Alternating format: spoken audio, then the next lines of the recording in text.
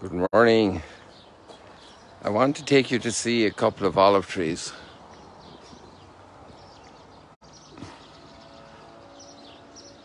I'd like you to, that's a palm tree. This is another palm tree. But here are olive trees. And maybe we can see the difference. First of all, we see these olive trees here. And there's one olive tree I want you to notice why it's different.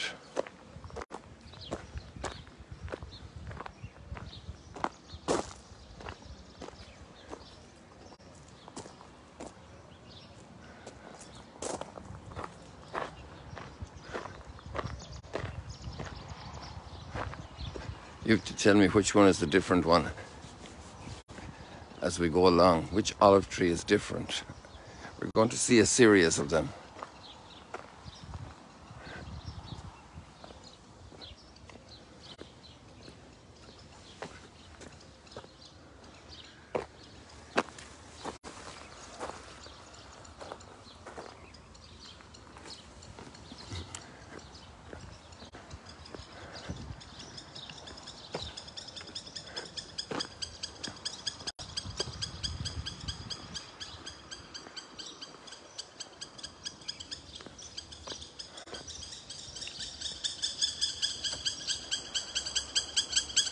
Did we find a different one already?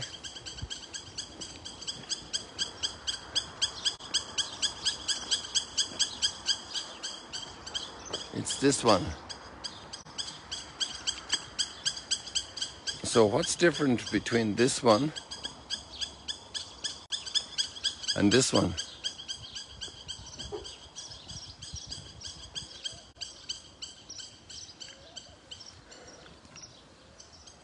It has less branches because it was pruned. It was actually pruned pretty roughly in some spots.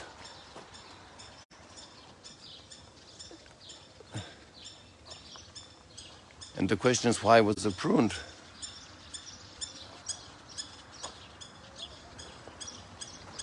And this one was not pruned. And that was missed. So why were all these pruned? I'm happy that the one was missed. You can see a lot of light through this one.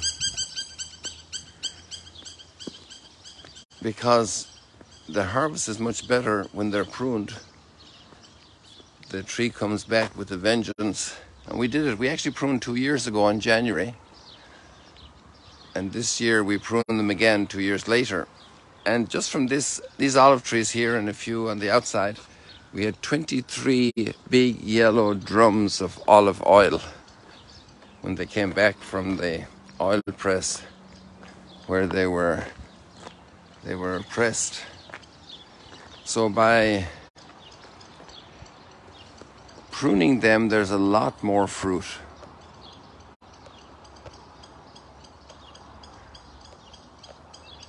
And that's our reading today. We should come back when the sun is a little higher. We get it right in the frame of the bell there.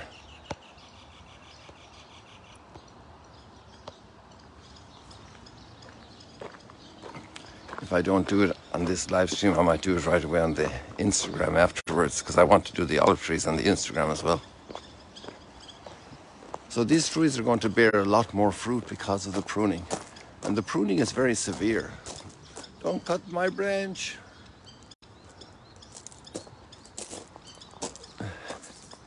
And this is precisely the allegory that Jesus uses today to teach about the deepest mysteries of life.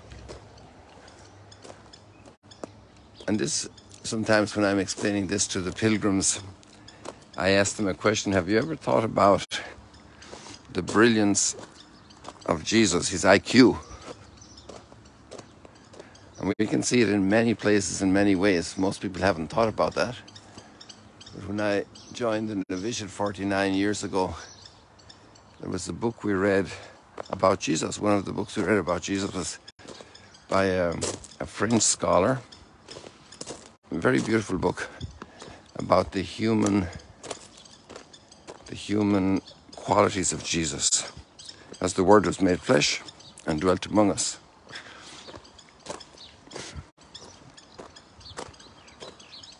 And today's reading is very interesting. He says, I am the vine and you are the branches.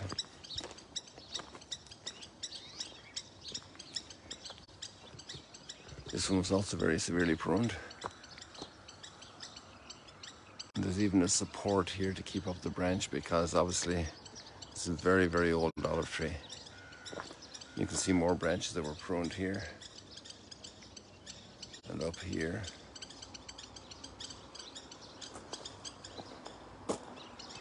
And there's lots of space for new growth to emerge.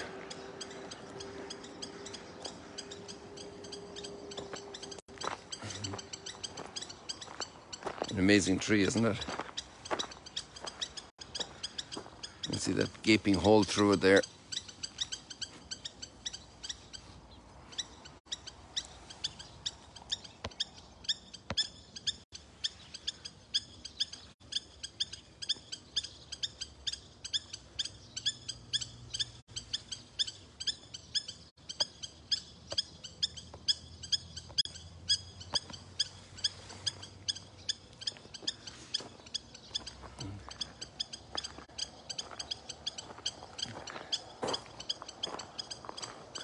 So he says in this text, I am the vine and you are the branches.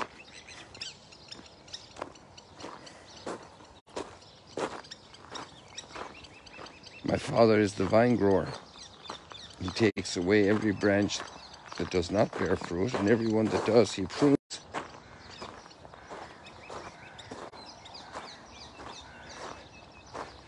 And that's a reality in life that we find difficult when we're pruned.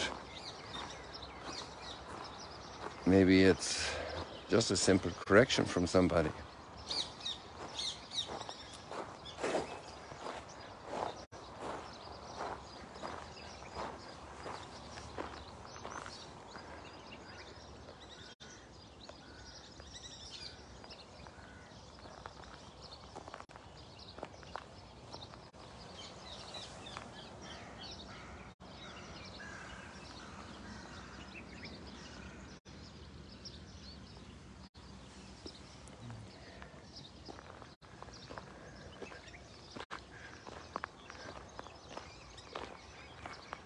Maybe it's a health issue that crops up. Maybe it's a dear relative who has very short time to live. And we can even feel the pruning happening both in the person and in ourselves, because we're losing that contact in this way with this very dear family member.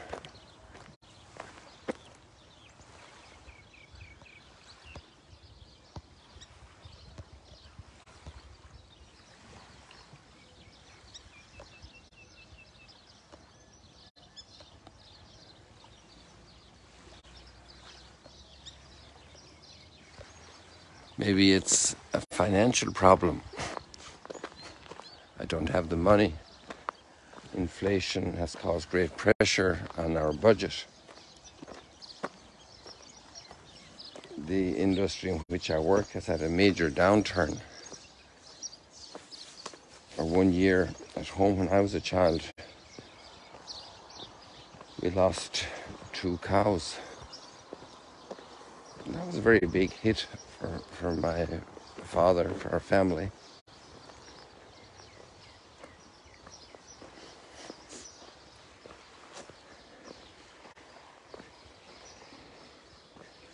Maybe somebody loses a job. A lot of pruning goes on in life. And as we get older, especially through the grandparent years, that age group, we get a lot of pruning. Eyesight is not the same. Memory is not the same. imagination could still be strong. Hearing, joints, so many things. We're being pruned. Or for children, they want to do things and the parents say, no, not now. And to do it tomorrow is like an eternity away. Pruning. And Jesus said it's to bear fruit. To bear fruit. All the struggles in life, all the trials in life, they're for pruning. This is Jesus revealing the deepest mystery of every single setback and problem we endure. We can always try to fix some of the problems. Obviously, we go to the doctor to get healing, medicine we take extra rest or overcome a cold. But we had to cancel some plans. Pruning. And how to live with the pruning. To know that my Father is the vine dresser.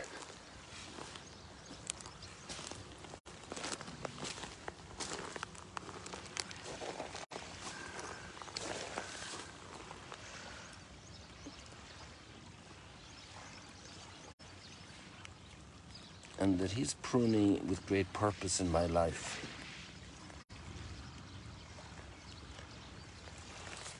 He doesn't bring about the evil, but He gives me the grace that evil can be very fruitful in my life.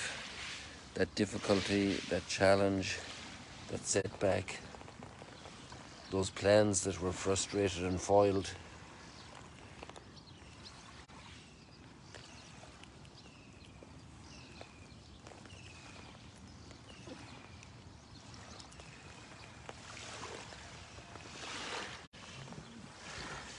And the wonderful thing about this teaching that Jesus gave, as He explains the meaning and the purpose of the deepest frustrations in life, that He does it in such a way that even a child can understand. A child that was working with mom or dad, pruning the trees in the garden. And the child doesn't know how to read or write. And another dimension of this teaching is that it is very motivational. It's not just giving us information, but we actually we can accept, our will can come around to even rejoice over the pruning. And that often happens later in life. When we realize, that it wasn't all that bad. Actually, good things happened. I remember an accident a confrere had, and in Nebraska, we were there doing mission appeals in parishes, and he had a lot of loss of blood. But in the hospital, they discovered that his blood pressure was normal.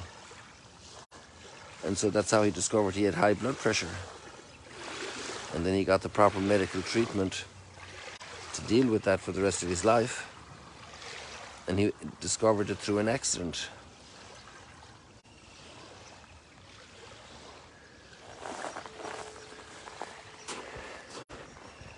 I just dwelt on one thought this morning, because I'm always impressed with that thought since the first time I read it with awareness.